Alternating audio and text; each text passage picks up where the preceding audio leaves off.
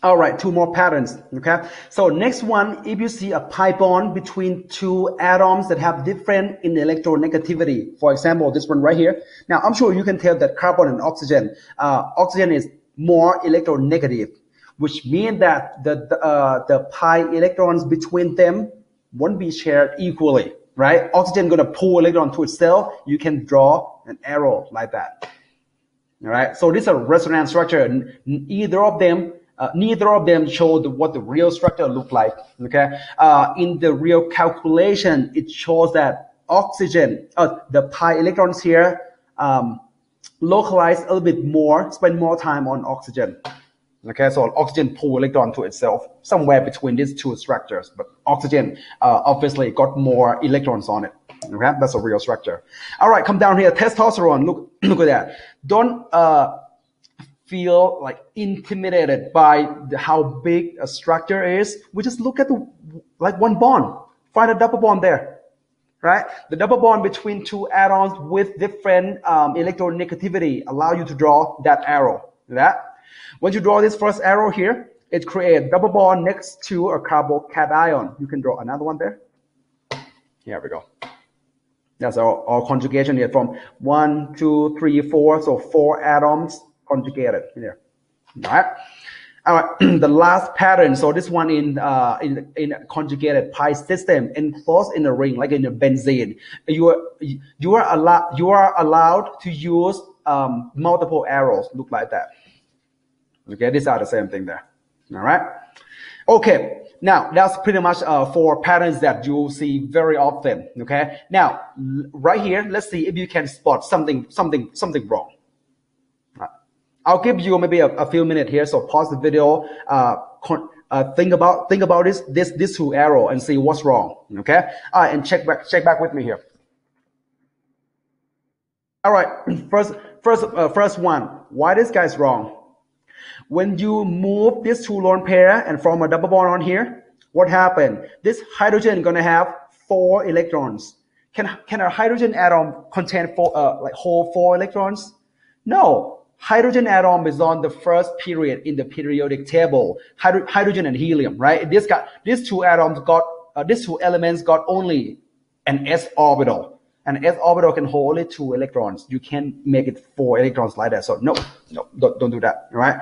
And the second period, second period cannot exceed 8 cannot have more than 8 electrons because like boron, carbon, nitrogen, oxygen, fluorine, they're on the second period, right?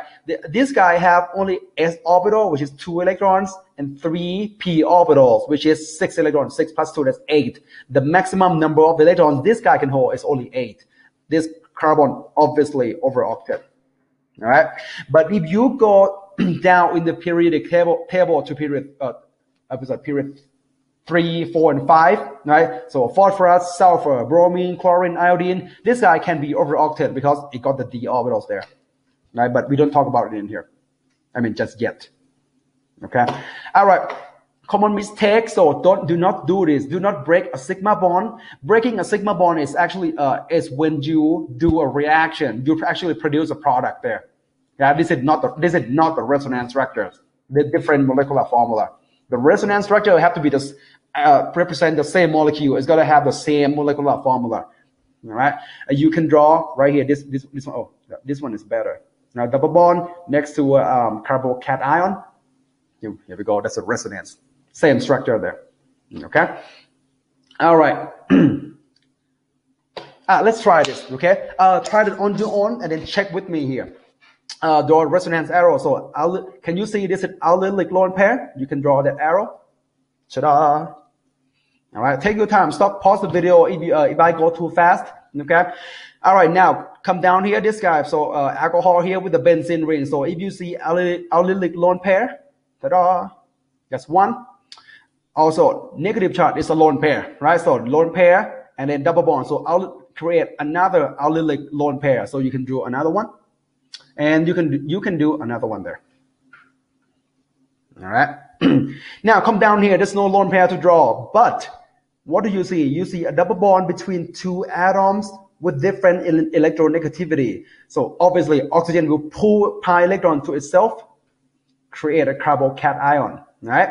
And now we have a double bond next to a carbocation. Ta-da, draw resonance arrow. Another double bond next to the carbocation. Another one. DJ call it. No. Next one. This one is pretty much the same thing. So nitrogen and carbon. So nitrogen is more electronegative than carbon. You can draw resonance arrow up to the nitrogen. You get the curved arrow. And this create double bond next to a carbocation. Ta-da, one more. All right. All right. Next one. So double bond next to a carbocation. Draw the arrow. Here we go. Another double bond next to a carbocation. Draw another arrow. Are we done yet? No, actually we're not done yet. This oxygen has a lone pair. A lone pair next to a carbocation. Same thing. You can do another one. Here we go. All right. Okay. Oops. All right. Let's go to the next video.